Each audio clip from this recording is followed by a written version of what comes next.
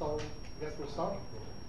So for those who don't know me, I'm Florian Festi. I'm one of the RPM developers. And I've set up this workshop to collect a bit of user feedback on basically what we are going to do in the next bigger round of features we are going to start after the distribution, which shall not be named, is released. So why we are doing this?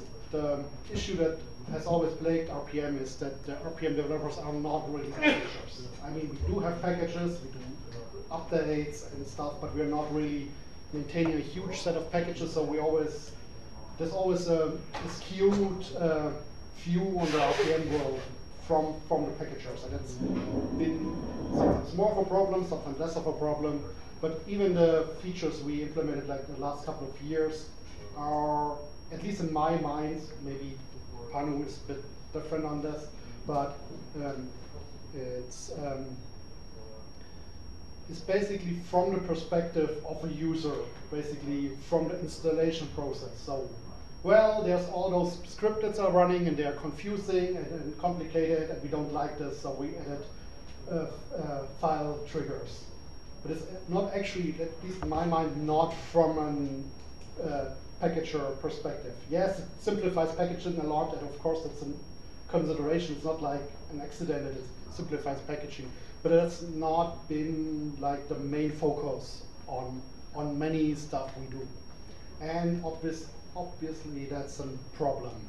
And so I thought, well, if I'm in Flock, we can basically take the opportunity to get us some feedback and to get access to maybe stuff that we are missing.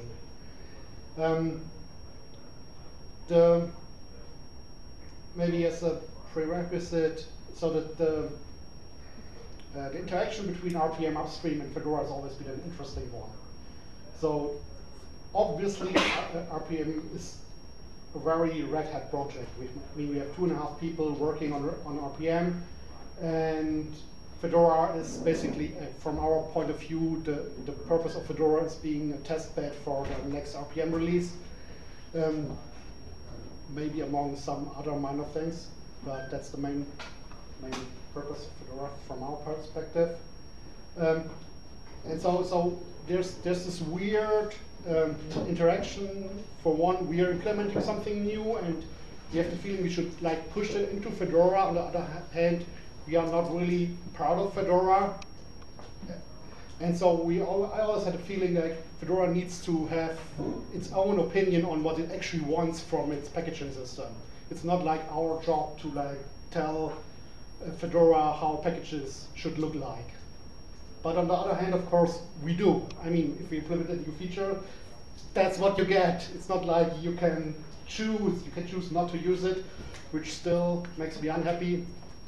I'm not looking at anything specific here, except maybe the tilde version compare. But so it's always been interesting, and what makes it even more complicated is that RPM, of course, is also the packaging system for a lot of other distributions. So it's very important for us not to look like we are a Red Hat or Fedora-centered project. So we've been working very hard on this the last couple of years. I don't know who's long enough with this to know how things looked like 10 years ago, where the communication with upstream was not always as it is today, but we've come a long way actually to present ourselves as an upstream that's independent and open from input from all other distributions. That's something we stress a lot, and it's very important. And to have the trust of all the other distributions, and it has actually paid off with many other distributions coming back to our line of development, and so we're very happy with that. But still, Fedora is something special, and so I'm hoping for more input from that. The thing I have a suspicion about, but I don't really know, and I want to find out today, is I think that packaging problem in general is not that interesting. I think the interesting thing is, in my mind, is there's like islands of packages that have special needs and do special things, and that are probably worth looking into. Probably based on the languages that implemented these packages. I hear there's a big had a lot of work to get Python from the Python 2 being the default to switch it over to Python 3. And my guess is there are a lot of other issues like that are very time consuming and have special problems that probably or maybe need some support from RPM, or at least maybe supported better than we are doing today. That's what I want to find out. So I hope you all have like your small pile of packages and you can basically tell the story of what that package is about and what problems they run into. So this is being a workshop, and the idea is that you work and I shop for ideas. And if you're all happy with how RPM works and your packages are just fine, will we be like done in like 5 minutes, which is also nice. If not, we will take a break for coffee and then can continue for a second hour, depending on how this goes. I have actually no idea. We'll see. So maybe a few remarks on features and RPM in general, and that may be good to get a discussion started. There are a couple of things that makes it difficult to add new features to RPM because they're opposing forces dragging into different directions. One of this is, yeah, everyone has this small little feature they want to have to get rid of these 1 line or 2 lines in this one package. It's really, really, really annoying. But we won't, and I can tell you why. Because every feature we add adds burden to all the packagers who need to know about it, who need to look it up if they encounter it. So having many small features that help with small things is actually adding costs that we would rather like to avoid. I mean, we already have too many features, to be honest. Packaging is already so complicated. There are already so many things you have to know about, and on top of that you have packaging guidelines that don't only tell you what features that are, but how to use them properly, which not to use in a special way. So it's too complicated already. So, and we added a lot of features in the last year, so I'm hesitant to add small features unless there's a really good use case for it, like either things that cannot be solved currently or that actually have an impact that outsets the additional weight, which, for example, file triggers clearly do. We have been able to shrink the size of all the spec files a lot with that, and it justifies the additional feature, even if it's a bit complicated in its nature. Then there's another very interesting thing that I'm thinking about. This is where to put the control over what's happening. And there's basically 3 places that are fighting over or struggling over control what's happening. And that's, for one, of course, RPM upstream, which does stuff and that basically creates law on how things happens and has the force of C code implementation behind it. Then there's the distribution, which is currently, in my estimation, the weakest part, because they are mainly down to policy and goodwill of the packager.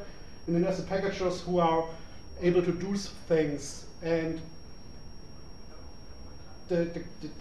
what makes it complicated is that there's justification to push the control out to the details, but on the other hand, you add the burden of things being non-uniform and complicated and repeated all over the place. So to maintain something that's can be worked with. It's important to basically pull back the control and centralize things and canonically create policies to unify and make things more uniform than they are. And that's something I'm currently not too happy with, in a way that a lot of things are done in the distributions but are not shared between distributions, where RPM is not like gaining control by a lot of force. And it's something I would want. That's probably not that much for this discussion, but in the long run I would have the distribution coming together closer and having share more of the things like macro files and dependency generators and basically rules how packages are done, because this has run away quite a bit. We have pulled that together to some extent, but it's of course an ongoing struggle to keep that back. There was one other point on this that I just lost. Maybe I will come back to this later. So that's basically my introduction. So I would start with basically collecting use cases and packages, and so maybe start a bit with who I'm talking to, who is not maintaining any packages. Okay. It's okay. What happened to that guy? Raise a hand. So who's maintaining 5 or less? You probably. 5 or less? 10 or less? 20 or less? 50 or less? 100 or less?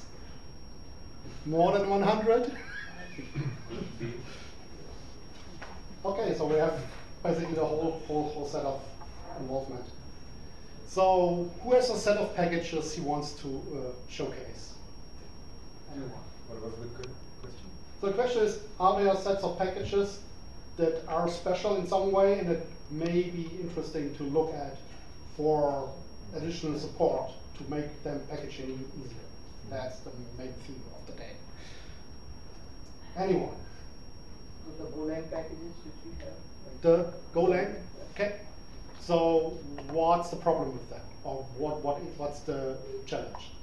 So right now, if a Golang package has a lot of modules and all this stuff, you have to include each and everything. Even you have the vendor direct.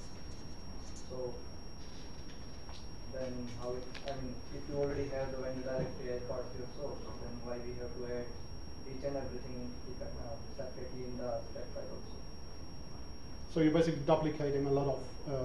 So there is a automatic generated spec file for the Golang packages. Yep. But that's actually basically add whatever it's previous to all the source file of the Golang, and it actually put each and every modules as part of the spec file, which is already part of the vendor directory.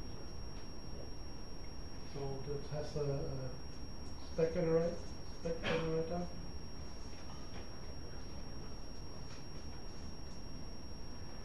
And it duplicates all the information that we already have. Yes, so it has all the model information which are already part of one of the directory which usually used for during the build process. Okay, so is this something that actually puts burden on the packager, or is this just annoying? It doesn't, because it's automatically generated. So it's automated, yeah. but it basically duplicates. It's a general problem not only for Golang. We have multiple tools to generate spec files. Perl, I don't know, Python, Ruby, maybe Rust, and there is a lot of things that is automatically generated when you add the package to the distribution, but then when you update it, you either generate it again for the new version and then compare it, or you just update the version and hope for the best, and then if it doesn't build, you add the missing build require. but you sometimes forgot to remove the obsolete one, and like having a way to either have automatic build requires, which is something that I think there is an issue for it on GitHub, or even more, having something that would generate the spec file as a thing that we don't maintain anymore. Yeah. That would be also very. So that's basically a build system issue. So basically, we have a lot of software that would generate an RPM spec file automatically, but we are assuming they are edited by hand, basically. Yes. And then the problem is basically to integrate this into the build service or the build system and the build workflow. Okay. So the generator.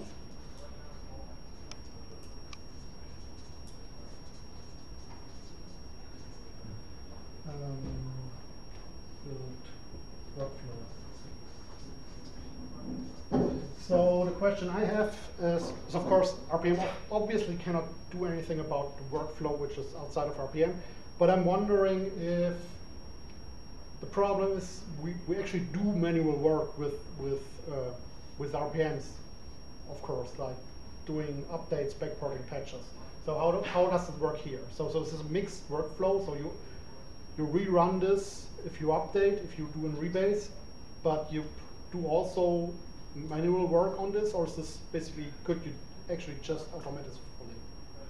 It's a question I'm asking. I would say that currently it's not 100% automated.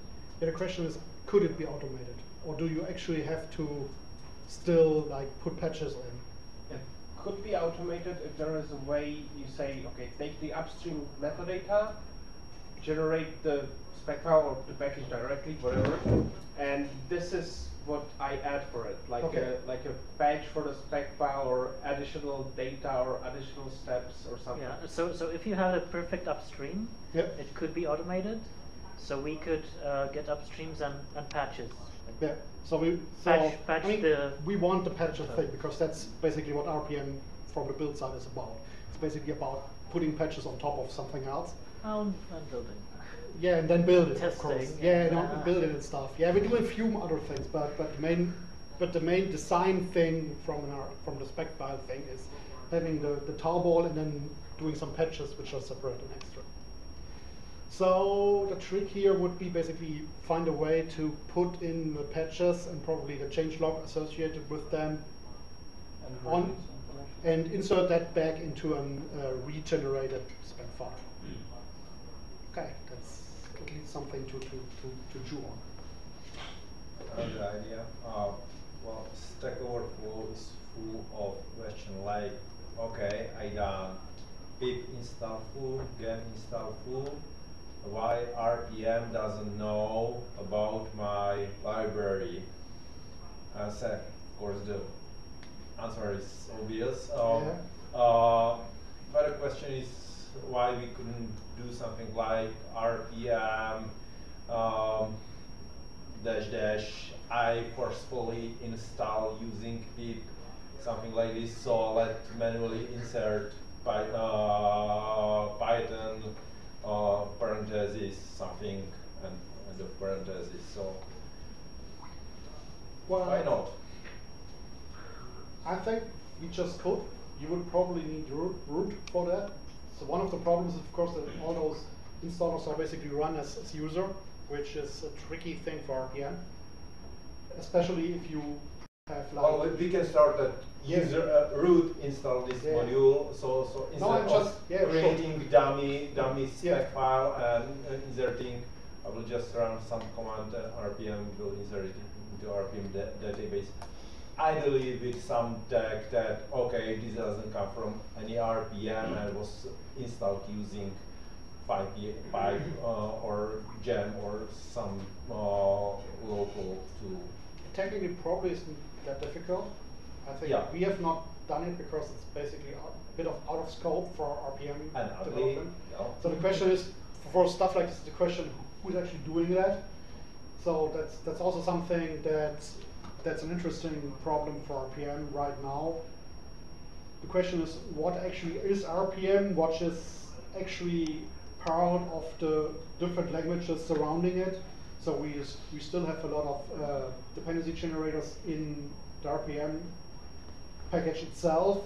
And the question is, do they really belong there, or do you actually would have like the Python dependency generator be part of Python or be part of something in between? Well, the use case is that I have some application which requires Python-full, but for some other application, I need Python full to be the most recent one. Yeah. Why the first application requires any. Yeah, okay, obviously use case for modularity, but let's step aside from that. When you install Python full from upstream, then RPM doesn't know about it. So the first application doesn't have the entry in RPM database.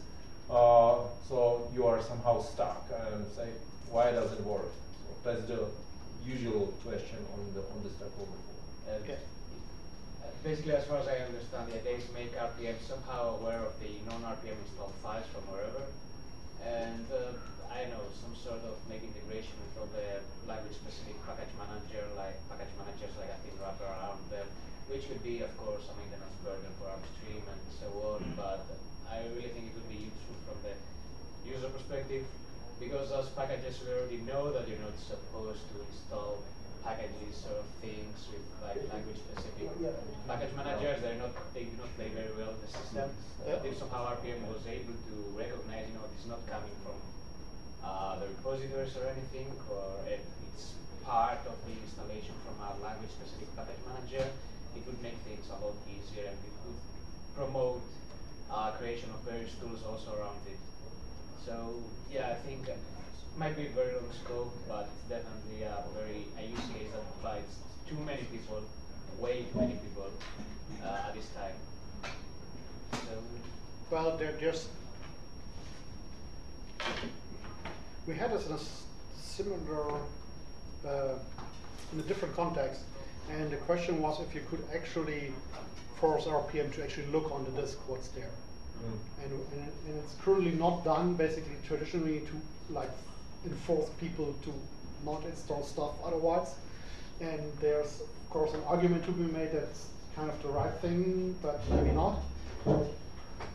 But it's something like opt-in. I mean, I've seen people trying to sort of run scripts to figure out what is not owned by RPM basically, to find out what has been installed in the system. But everyone on the internet, if you are a new developer or anything, you will find instructions on how to use language-specific package managers. Sure.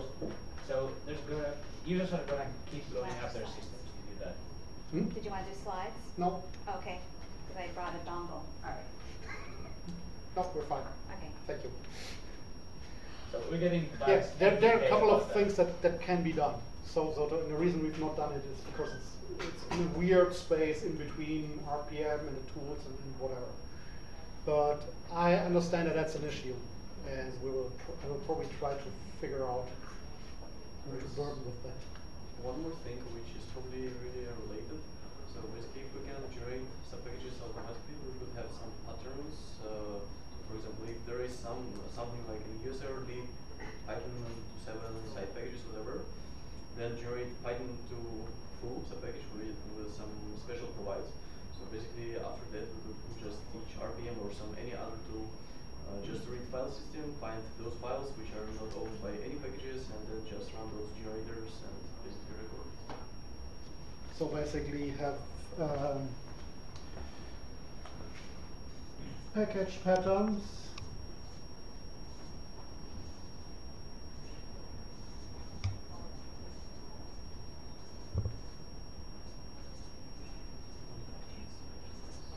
What we can do during the build time. So for instance, now you have to create your own Python 2 full, Python 3 full, and then pull the file list. But if you have some patterns for libraries, for development files, for Python for Perl or whatever, you could do it also in build time, and basically. So maybe I repeat that again now. So the idea was basically to have patterns that from files on disk that would be turned into packages that can be installed to basically tell the RPM database, well, you have these Python packages installed from different sources and stuff like this. This would have the benefit of not relying too much on the package format of the libraries, of the languages, but we could instead basically just say, well, these are the locations we're interested in. If we encounter some of them, we will just pick them up and then tell the database, well, that's what we got. The problem with that is if you update one of those packages using some other system than DNF, everything will break because it depends on the older version. Yeah, well, the problem with this is, so, I mean, that's generally the problem if you have like multiple sources for packages that are not managed in a centralized way. That is basically you get outdated. I mean, if you do pip install and then delete it from the disk, it's gone, and no one knows about it. I mean, yeah, if you just delete it from disk and you install it with RPM, it's also just gone. But no one does that. I mean, and if you do it, not that, but yeah, but we don't care about those people. but it's more likely to happen if you have like a secondary tool that actually does that and updates it and replaces it in the background. Of course, it's a problem. From a company that distributes RPMs to our customers, I would say that it's a high risk of a customer doing something dangerous like that. You just trying to install and make some incorrect workaround and then it breaks and you will down the line. Yeah, I mean, so I'm a bit afraid of that. Yeah, you should be. We all should be. But the thing is, what's the proper use of something like this?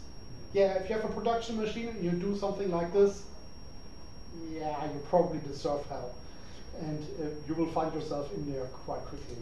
But if the problem is that the customer does it and we are in the problem. Yeah, that's a problem. But I mean, for a developer that basically just sets up his small project and says, well, it was the fastest way of getting it. No.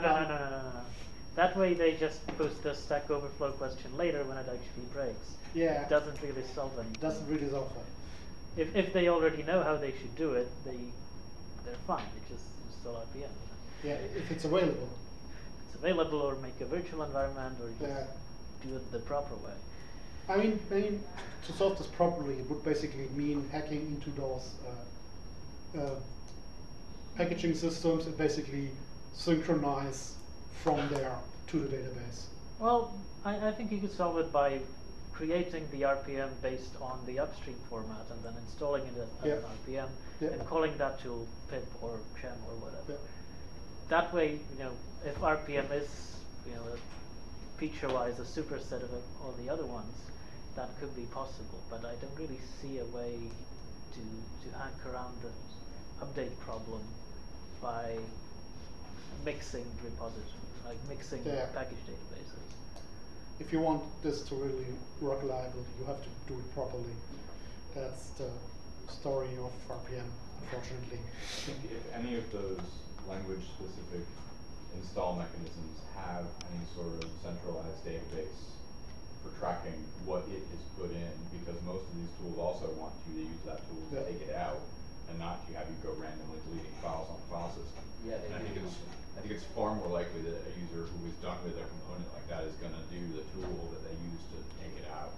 If we can, and again, I'm not speaking in specifics here, but if that tooling has a database that says this is what I have put in on the system, it would be very valuable if RPM could directly query that database in a standardized language in a way so that if a user used that tool to install something, that RPM can at least expose that information of what that other database says it has. We have to trust it to a certain extent because that other tooling is trusting that in the same amount of So value. one problem with that, RPM is actually really nice Python's pip doesn't have a deb solver, so if you Okay. update something, you break your system, and And again, you're it's out of not luck. going to work for every single one of those systems. It's going to have to be looking at those ecosystems and saying which of these are built sanely in a way where we can get answers to these questions. Some of them probably are. I haven't spent a lot of time tearing them apart to try and glue them into RPM, but I would wager, based on what I've seen from Go, that there's possibility of being able to pull from its transaction history and being able to do reasonable data generation back so we can see what Go files are littered all over the place. Well, and you said that it doesn't have dependency solver. So, well, it's the way that right now we couldn't do anything about it. So again, we will provide you a gun, and it's up to you to shoot to light, or you know what you are doing. So if we do something, and if you know what you are doing, you can do something. If you don't know, you shoot yourself into leg or into the body. Well, that's the problem we're trying to solve here. You know, Yeah, Just Stack Overflow questions from people who don't know and have shot themselves in the foot. If that's not a problem, then we're down. And I mean, clearly the problem is that we can't possibly package everything. Yeah. And thus, how do we have these two ecosystems that are mixing? How do we minimize the pain for people who are mixing these ecosystems? And what, understanding that we cannot necessarily change the pip ecosystem, we can certainly suggest changes and they can tell us to go pound sand.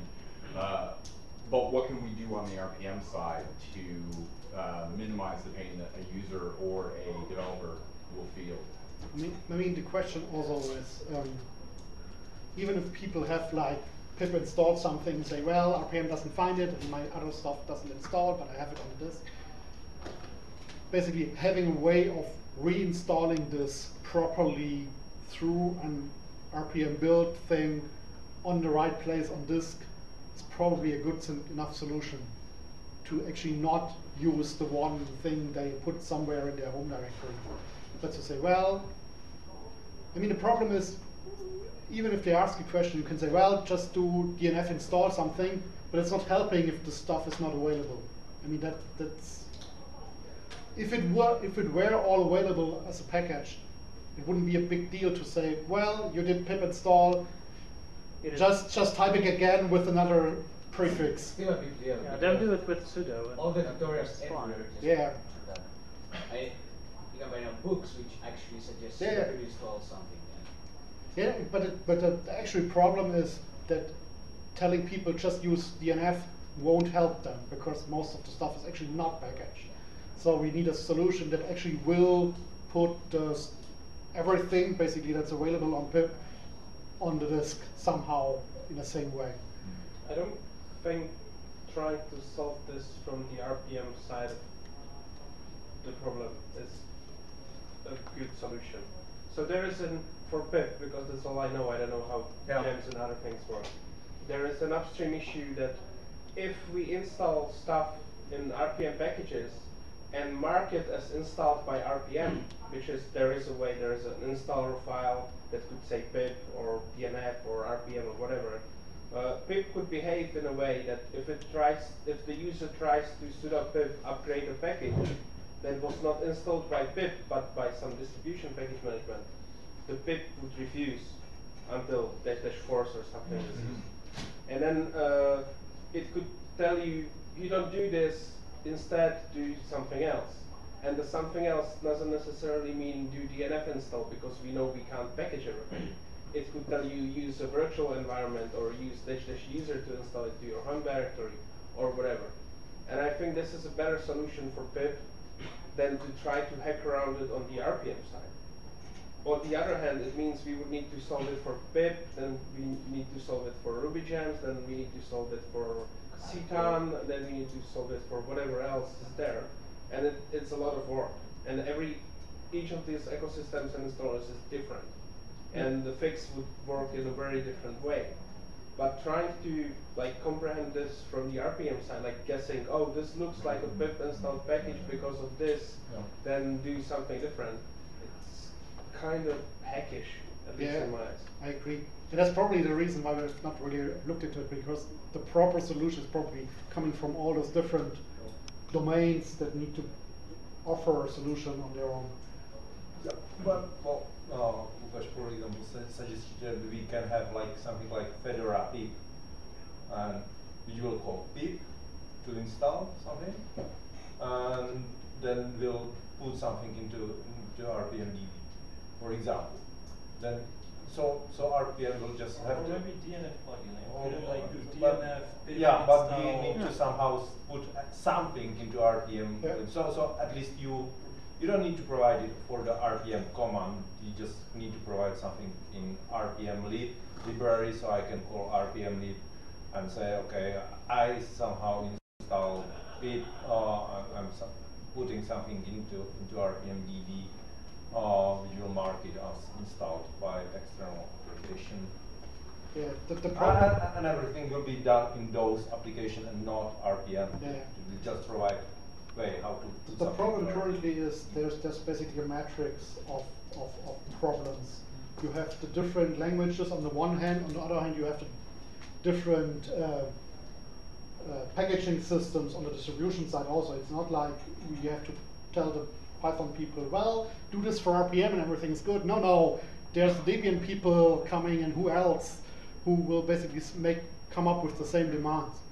So I think there's still some untangling to do to actually probably basically have an interface in the middle where you can basically merge both sides onto each other without having the full complexity of all combinations.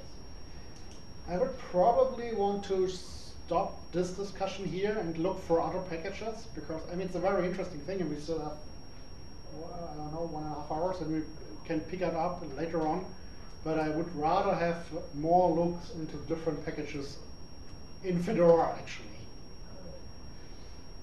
Just something before about the Python packages, basically. Yeah. So, do you have any specific questions there, or do you want us to list issues?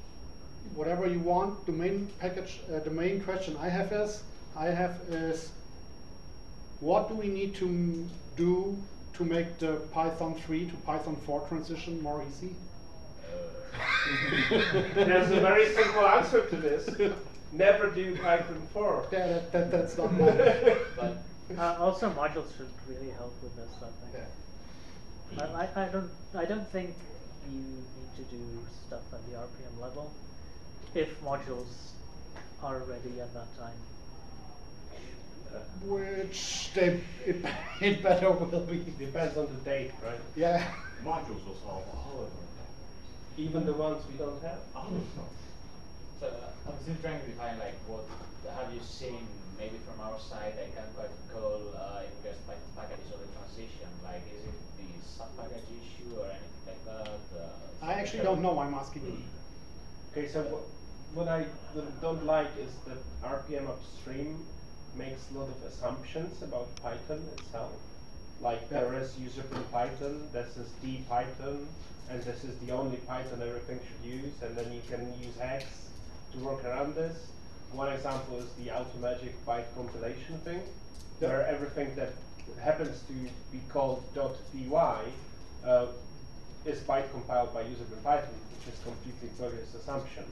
And then if you need to change this on the distro level, there is no clear way where would we do this, because there is RPM upstream, then there are patches in the RPM package of RPM and Fedora, and then there is Red Hat RPM config.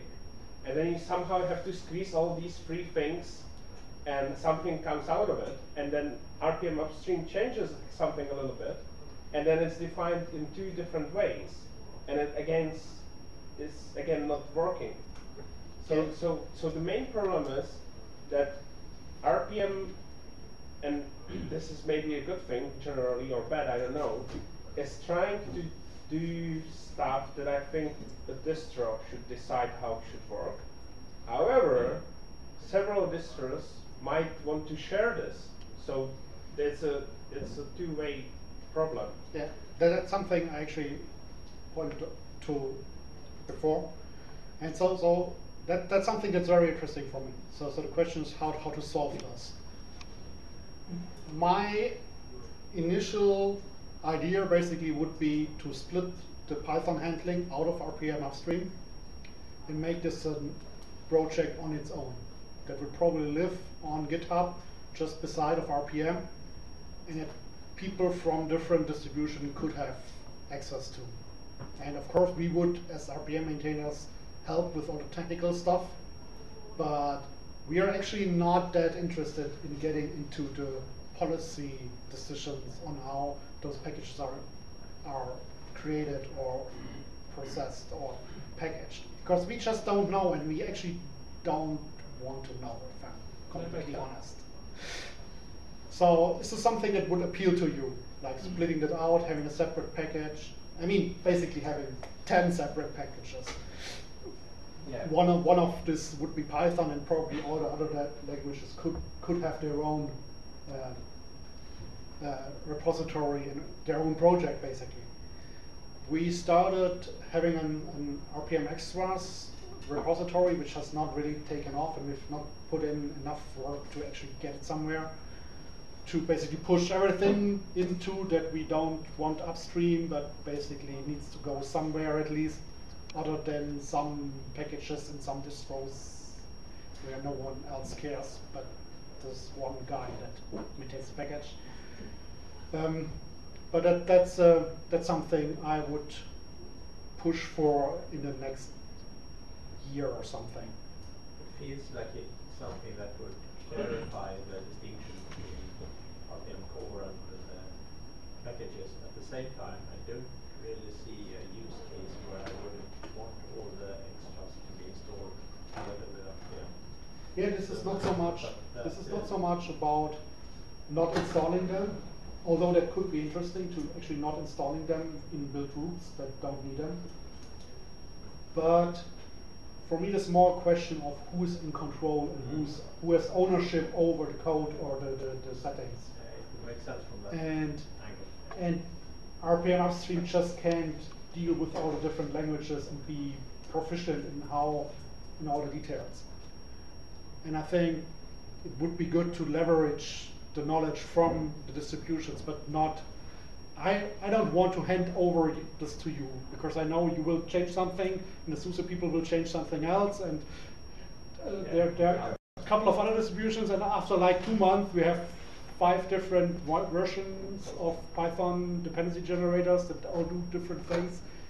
So who's going to be reviewing that stuff? I mean, the RPM people are going to be like sort of have the leadership role. Yeah, we'll still. I mean, we will not abandon that. I mean, we will still probably even own the repository. Yeah, trying to figure out where's the fine line between like not sort of melding too much the project, but also defining the roles of other people who contribute to the project. Yeah, but I mean, things are complicated. Deal with it. Yeah. There's not that. That's basically the answer. But it would at least like set up the proper boundaries on how it's supposed to work, and then you can still hit each other over the head between the distributions. And I'm fine. I'm fine with different distributions doing different things, if they know what they're doing and they have reasons. I mean, there's a reason why you do have different distributions. They have different. They are supposed to make different design decisions, and to strive for different things. But having difference just on the different sakes, that's not the game we want to play. Yeah. On a similar note, I recently hit issue where with RPM build. If something failed with RPM build during prep, install, or build phase, it's fine. It's quite easy to find and debug. But once you hit the hook phase, where Python dependency are generated, checks are run, it's like kind of magic, even the doc phase, because it will write something like running doc, percent doc, or entering doc phase, running script /tmp/ and some random numbers, and the script obviously doesn't exist in the time because it's created and immediately deleted. And if it fails in this phase, you basically don't know why, because even for the Python generators, it doesn't say it's running Python generators or it's running this check. So it will probably help me personally if this phase would be more verbose. Yeah. Like I'm running this check, and for example, where I can find the script or where I can find the generator. So I can say, okay, this actually failed in this script or something like that. Yeah, actually it's not magic, it's actually black magic. So there's actually a chicken sacrifice every time you run it. Yeah. Basically. Somewhere else, of course. So you I'd don't like have to to know buy which chicken I have to sacrifice. Yeah, but the thing is that there are a couple of places in there that are really old code and there are code that really needs to be revisited at some point. We rewritten most places in RPMs that is I tried like 10 years ago, but there in RPM build there's still a couple of places that are basically I don't know how old. Git blame will probably know, but pretty old, and all those stuff that needs to be cleaned up at some point. Especially like we talked about this earlier, like the build rule policy scripts, which are there are a couple of other things in there which are quite interesting. But I want to continue on the per language stuff. So first is, are there other languages that would be interested in actually maintaining their own stuff within or beside RPM? Is there anyone else there other than Python?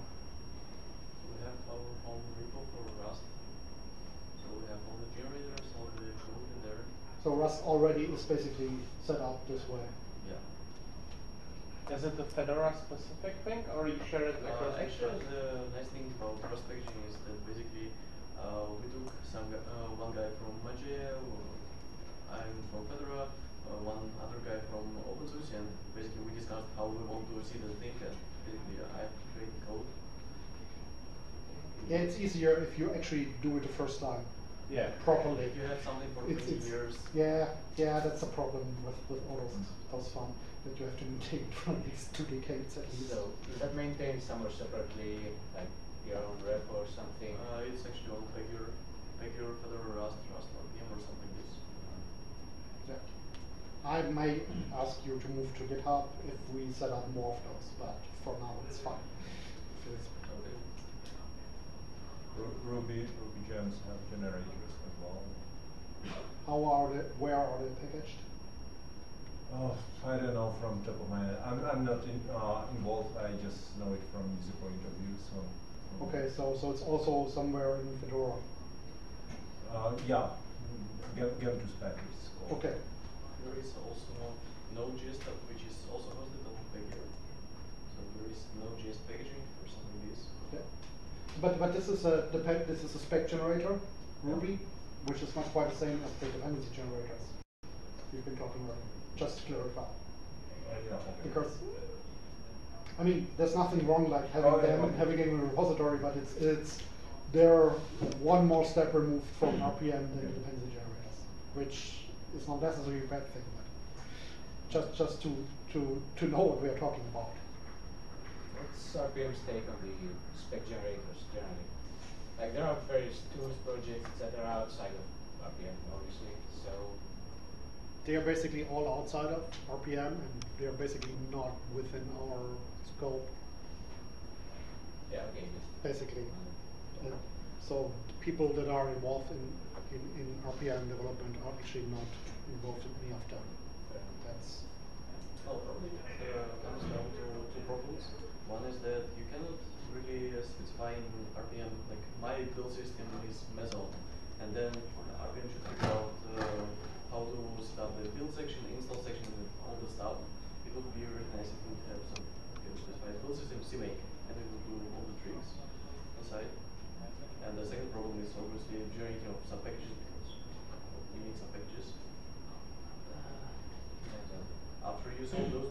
tools and also automatic build requires, then you don't need any external generators because you have nothing to generate actually. Yeah. So which actually leads me to the question: can we have multiple build sections, install sections? Because if we have some like macro definition build system, CMake, and then which would expand to some macro with a build and install, we cannot have the second build section. Can we somehow implement merging of those build, install, rep? So you would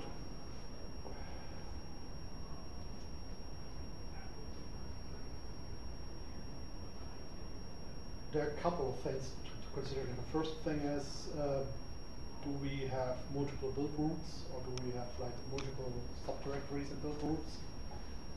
And if we had, we could probably expand the macros. The macros, I mean, setup is not really a macro. It's another magic thing, probably with a different colored kind of chicken. But we could basically expand it multiple times. Well, usually you don't need multiple build routes, probably. For instance, in my use case, I want to basically have macro like Meson build system, which defines Meson build install and check. And then sometimes you also want to install some additional files from that. You could maybe create a macro in a way that it does this in some kind of like there is OS install post, and we could have hooks for every section like pre-build and post-build and pre-install and post-install, and you would actually and then you would in that macro put it everything in the pre-build and pre-install, and if install is empty, it does nothing and it doesn't shout on you, which is probably not the current case, I'm not sure, but it does the build, and if you manually add install, it executes after the pre-install and it should work.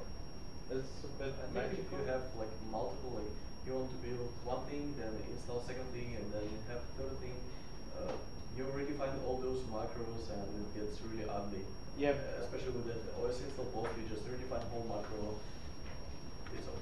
Excuse me if I interrupt, I have a question of order. Do we need to confirm? Yeah, I don't have a time. What's the time? It's 25 past now. 3:25. When is the coffee break? It's 20 past. Then we're doing the coffee break. So is there anything to conclude this, or can we just head out for coffee? I think it was a good brainstorm. So we have coffee break. We'll start like coffee break like 20 minutes, right? We'll start